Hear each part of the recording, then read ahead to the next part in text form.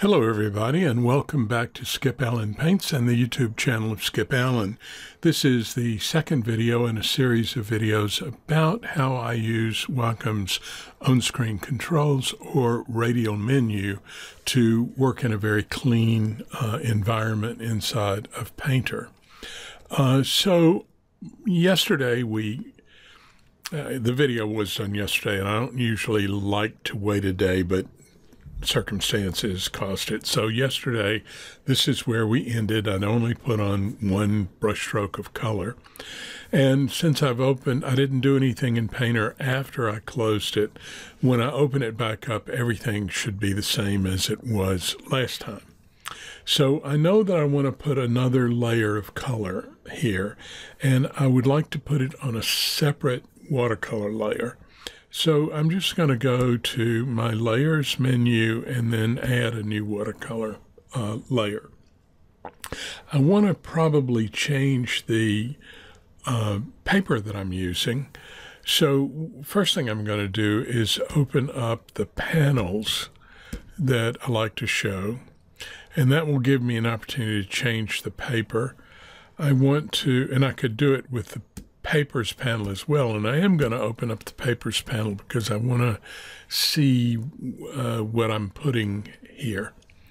Now, right now this is set up the same way it was yesterday, and I think I told you there's a script from David Gell that you can click on, and that would restore it to its default settings. I'm going to switch to this brush, this paper here, and I'm pretty familiar with this one, so I'm not gonna do a oops, I just did. Okay, so we cancel that. It's going to give me black, and I want to undo. Okay, now that I've fixed my little mistake there, I'm still with very wet 01 brush. I was telling you that I'm okay with this paper. I don't need to look at it, show paper. So I'm ready to really paint. And let's just close this stuff again, because I keep opening up things that I probably wouldn't normally. All right, so let's make this brush a little bigger. And I'm going to come in about here. Start with a light color, light gray rather, and I'm going to increase the gray, or the black, about like that. Now, I didn't stop the diffusion because I knew I was just going to do one kind of brush, and let's see how this works out. It's giving me some sort of interesting texture down here. I'm glad that it's darkening up some. I didn't want it to be too bright. And you know, I kind of like that. So let's stay with this for the moment. Okay, so what I want to do next is I want to put in a sky, and I'm kind of confused right now of where I am. Oops, I need to get back to Painter. And let's open this up. All right, so I'm on Watercolor 3. That's fine. I want to put in a sky, but I want to put in the sky on another watercolor layer. So I'll add a new watercolor layer. I'm going to change papers. So let's open up the paper panels, and I want to go to some paper down here. I think it's this one. We're going to assume that's the paper I want, and let's look at the layers menu one more time, because what I'd like to do is I need to see what this looks like. So let's take this and we will turn these off. Go to the canvas layer. I need my little script. So we'll open up the panels, and I will click on show paper. Well, that's not going to work for kind of a cloudy sky. So let's take this up to about 200.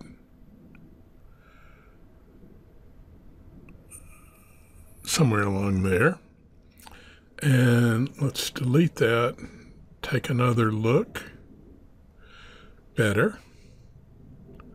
But I think I want to go up bigger. Let's go to about almost 300. Well, 300. I hit it right on the mark. So let's see what that looks like. Now we're getting somewhere. Let's take the paper contrast all the way up.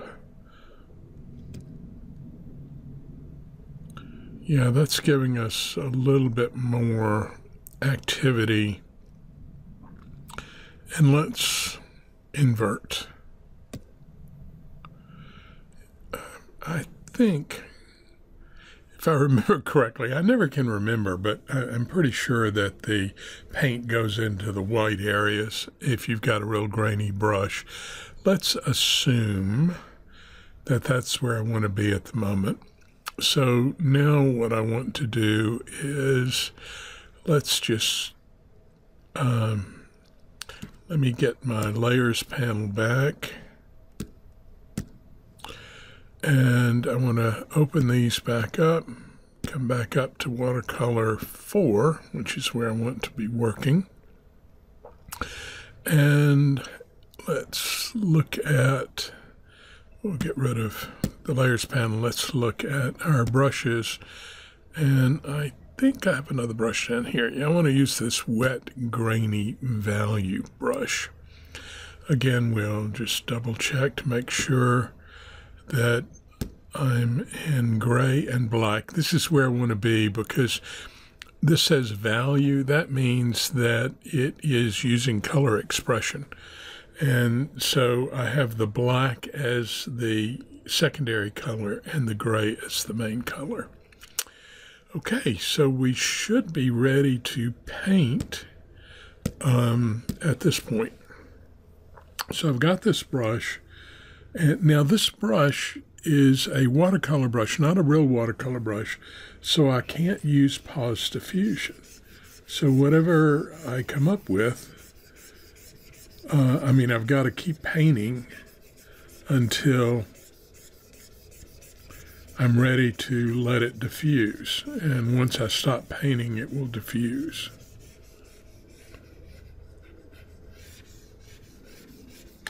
This brush is kind of streaky too, which it will show those streaks, but not too bad because it's watercolor. You know, what I refer to, or what I've heard people refer to as version 7 watercolor, meaning it's the old technology, not the new real watercolor. And so it's going to disperse or diffuse in a way that will cover this stuff. Now, I also like to stop the diffusion when I want to stop it, not when it wants to stop. Okay, so that means I'm going to need to open up my layers and go to H2O, and I'm going to use dry watercolor layer when it diffuses where I want it to. Working with this type of brush too, you can press the space bar, and that will cause it to run a little faster. I don't know if you saw that or not. But that's about where I want to be. I don't want this to run a lot, so I'm going to dry the watercolor layer. And I like the look of that, but what I'm going to do is I'm going to add a new watercolor layer. And then I'm going to come to the I want to come to my paper panel, and I'm going to reduce the size of this to about 200. I think that's what I want. Everything else is remaining the same except the size. So then let's go up here and paint again.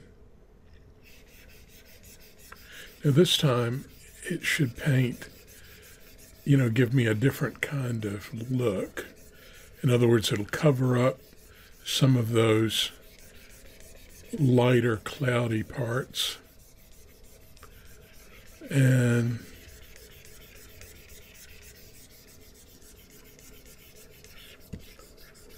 give us a little bit of another run. And it's going to be kind of dark. And I'm not going over the whole area I did before, but again, I need to get ready to dry the layer. Let's let this run a bit.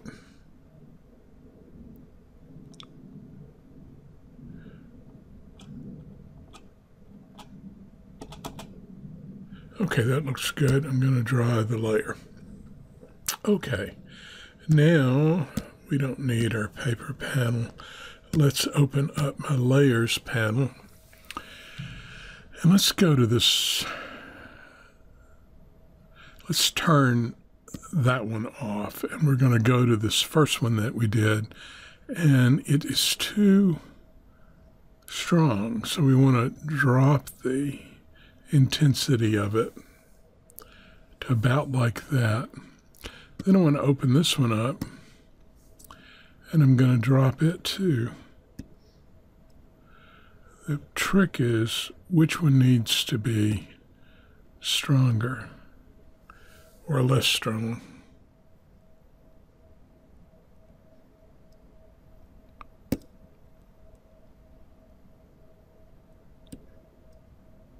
You know what? At times like this, I really need to make it look little, and then I can get a better idea of, make it look little. I can get a better idea of looking at the whole image when I make it small. It's like stepping back from the image about 10 or 20 feet and reviewing.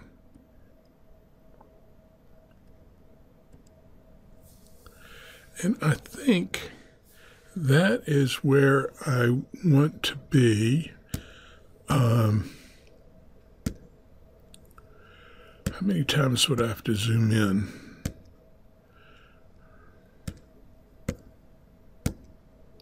That's about right. Okay, I like how that looks at the moment. So what I'm going to do is take these two and I'm going to drop them to the canvas.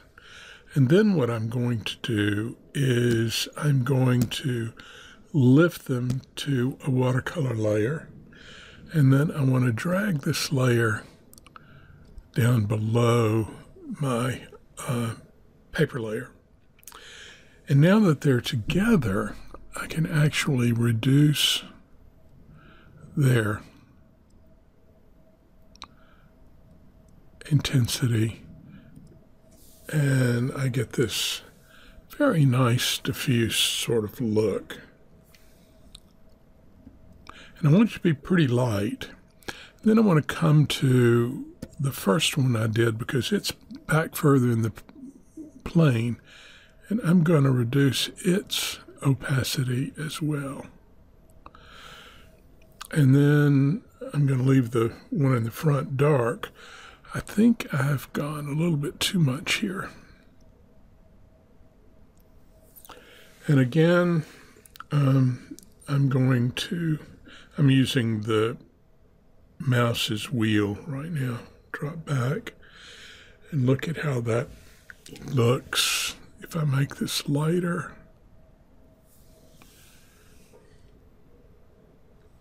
If I do that, this has got to be a little bit lighter too. See, because I want to differentiate between that, and I don't like that dark. So I want to come back, you know, this is just fiddling, make that a little bit darker. And actually, it went back pretty well. So originally. And I'll sit here and play with this until the cows come home. And we probably shouldn't do that. Probably need to go in and save this image. That's always a good idea. And so I'm just going to do an iterative save so that I have my original image from the first video, and now this is the iterative save from the second video. Okay, talk to you soon. Bye-bye.